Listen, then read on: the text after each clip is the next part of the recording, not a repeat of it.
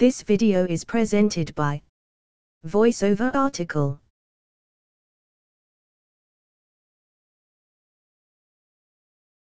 The Bankruptcy Abuse Prevention and Consumer Protection Act of 2005 launched a new era, with limited exceptions.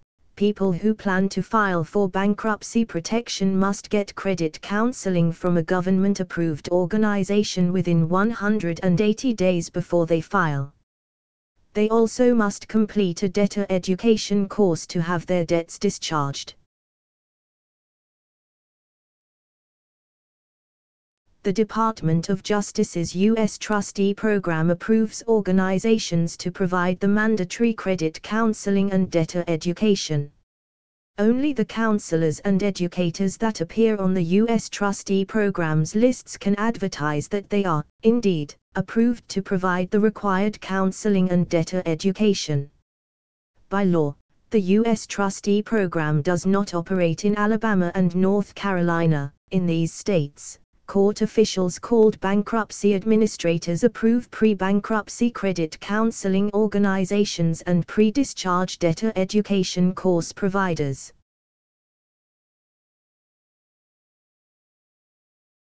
Counseling and education requirements.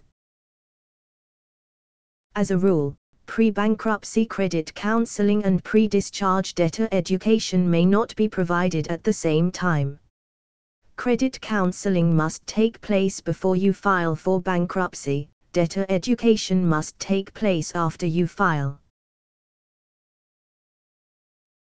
In general, you must file a certificate of credit counseling completion when you file for bankruptcy and evidence of completion of debtor education after you file for bankruptcy but before your debts are discharged. Only credit counseling organizations and debtor education course providers that have been approved by the U.S. Trustee Program may issue these certificates. To protect against fraud, the certificates are produced through a central automated system and are numbered. Pre-bankruptcy counseling. A pre-bankruptcy counseling session with an approved credit counseling organization should include an evaluation of your personal financial situation, a discussion of alternatives to bankruptcy, and a personal budget plan. A typical counseling session should last about 60 to 90 minutes, and can take place in person, on the phone, or online.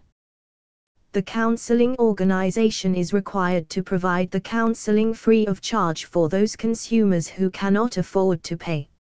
If you cannot afford to pay a fee for credit counseling, you should request a fee waiver from the counseling organization before the session begins. Otherwise, you may be charged a fee for the counseling, which will generally be about $50, depending on where you live, the types of services you receive, and other factors. The counseling organization is required to discuss any fees with you before starting the counseling session.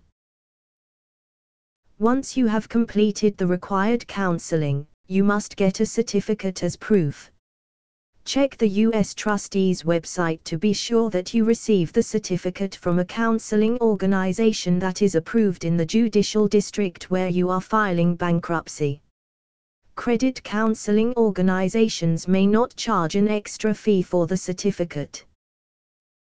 This video is presented by VoiceOver article.